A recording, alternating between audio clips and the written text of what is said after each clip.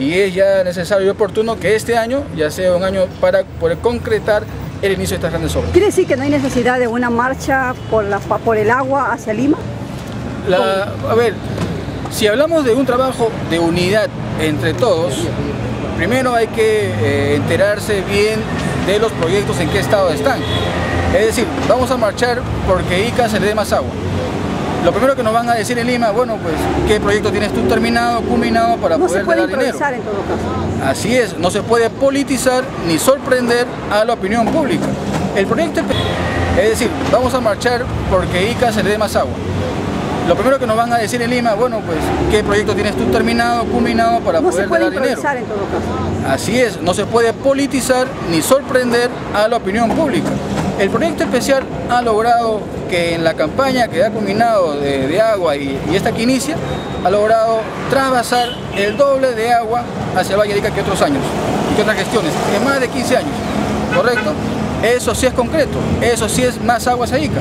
¿Por qué? Porque si antes llegaban solamente 7 metros cúbicos por segundo del agua regulada de Choclococha al valle, ahora está llegando hasta 14 metros cúbicos por segundo. Eso beneficia a los Eso beneficia a todos, directamente a la agricultura, indirectamente al consumo humano a través de los pozos que extraen esa agua que viene siendo más infiltrada debido a los trasvases del sistema Choclococha.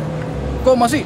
Porque hemos culminado 42 kilómetros de canal rehabilitado que ha mejorado en una eficiencia enorme el transporte de agua, reduciendo las pérdidas considerablemente, ¿no? Llegando ahora más agua que antes.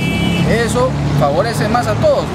El agricultor puede regar más ahora en menos tiempo. ¿Y una recuperación del acuífero también? Y también hay una recuperación más rápida del acuífero que se irá midiendo en el transcurso de los años, porque este es el primer año que el PETAC de las aguas de Choclococha, no agua de lluvias, sino agua de Choclococha, que el PETAC ha atravesado.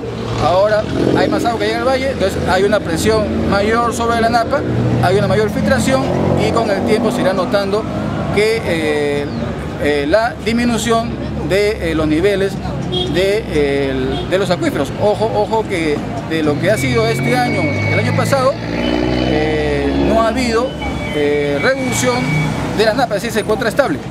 Eso se debe a qué? De que ha habido más agua trasvasada del PETAC y también agua captada de lluvias a través del canal Choclococha a favor de Valle de Ica. Entonces, si hacemos un diagnóstico a nivel de los últimos 15 años, nos vamos a dar cuenta que en los últimos 2 a 3 años ha habido más agua en Valle de Ica que otros años. Y eso es un tema concreto. Eso estaba bueno.